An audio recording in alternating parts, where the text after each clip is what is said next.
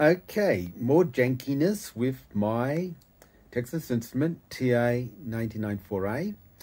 I actually now have a Commodore joystick connected, and basically it just requires 5 diodes for joystick 1, and the pins are slightly different, so we've made up this little adapter using 2 9-pin connectors, one going to the joystick, one going to the TI-99 4A, and this is just my test board on a breadboard with the diodes with 5 buttons, so I can actually test each one of the operations, such as left, right, fire, up, down.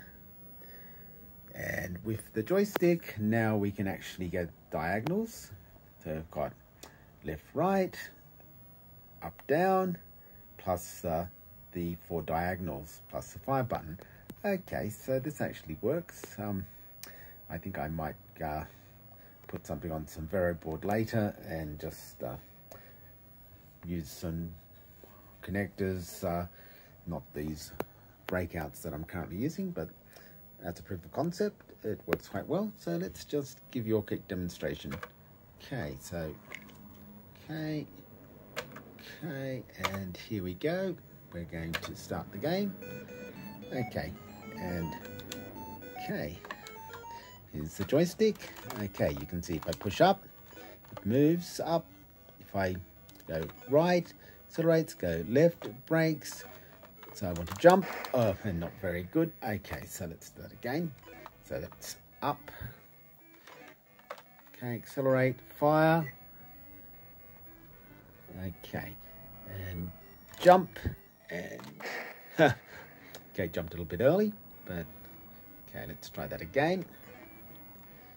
Okay, accelerate. Now jump. That's better. Accelerate, jump. Fire, jump. Oh, I didn't jump.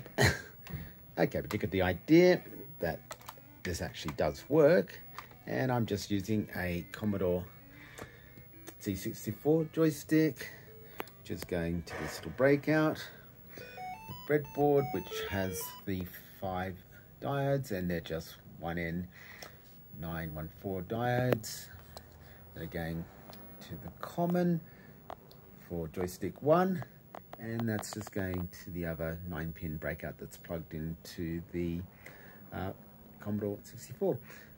Okay, very janky, but it actually gives me some ability to use my Commodore C64 joystick. Okay, I hope this was useful, and thanks for watching, and we'll catch you next time.